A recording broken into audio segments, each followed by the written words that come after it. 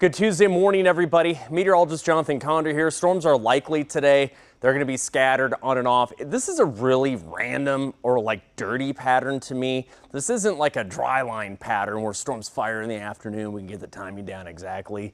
So what we're going to look for throughout the late morning, thunderstorms will fill in across southern into northern Oklahoma.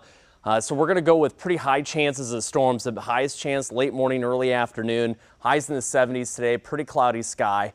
70s, even a mix of 80s here and there. Now the footprint into the afternoon, we'll keep that pretty high. It doesn't mean it rains 80% of the time, but there's a chance of thunderstorms at any point. And then into the evening, mostly western Oklahoma.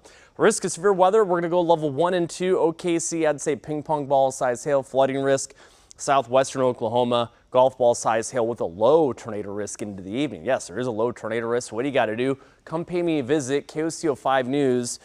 We're on air, hour-long newscast, and we stream it on the app 9 a.m. And I'll break down the timing. I'll also show you risk of severe weather at least on Thursday, the stormy pattern that continues into this upcoming weekend. Hope you can join us then.